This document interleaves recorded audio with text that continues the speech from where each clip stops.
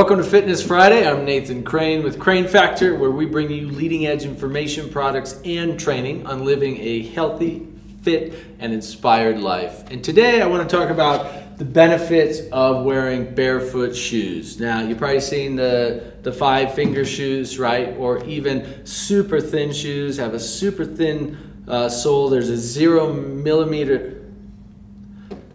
They have a super thin sole. There's a 0 millimeter heel to toe drop, meaning that it's just flat. You don't get that raised heel in the back like most athletic shoes give you. Let me show you here real quick what I'm wearing. I'm wearing the Vibram 5 fingers, right? It gives you the space for your toes. Now, should you really wear these? What's the benefit? Why should you wear them? What are they gonna do for your body? Can you wear them training? Can you wear them weightlifting? Can you wear them running? Can you wear them just every day? Now, let me answer all those questions as quick as I possibly can. The answer to all of them is yes, you can wear them for everything. And you also have to be careful about how quickly you wear them and how often you wear them. So I'll get into that in a minute. Let's first talk about the benefits of being totally barefoot or wearing barefoot shoes. One is it helps your feet to get into their more natural state. If you look at my feet and most kind of athletic people's feet, people who grew up in sports or athletics, a lot of times, especially if their parents did as well and their grandparents did, then the genes get spread down through epigenetics through each generation. And the feet, rather than the toes coming out perfectly straight, they start to curve in. Now, if you take an athletic shoe, a cleat, a cowboy boot, anything that us or our parents or our grandparents wore, then you'll see they're shaped like this, right? Exactly like this. They come to a point, and your feet are shaped exactly like that. Well, that's not how our feet are supposed to be designed.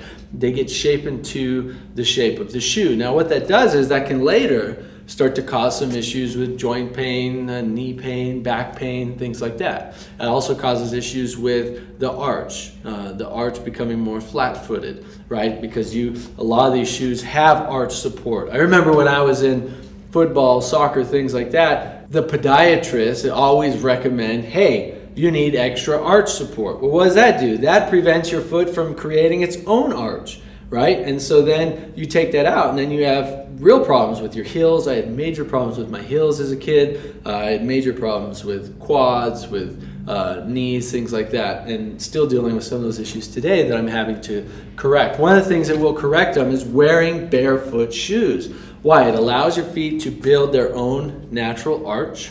It allows your toes to start forming in that straight, open design that they're supposed to be. And that's how they're supposed to be, and we lose that by the types of shoes we wear. So you should definitely be wearing barefoot shoes in your life, or even just flat sandals, or earth runners, or any kind of shoe that simulates a barefoot style of shoe. It's gonna help your body over the long term, right? You're not gonna see benefits in a few days, but in a few years, you'll start seeing a big difference.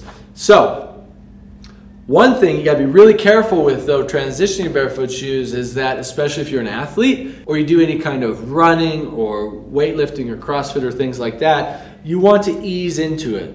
Because, like what happened to me, I started wearing them when I was running and training for an ultra marathon, and the first time I wore them, I went out and ran like a regular 7 or 8 mile training run. About 4 to 5 miles in, I tore a tendon between my toes.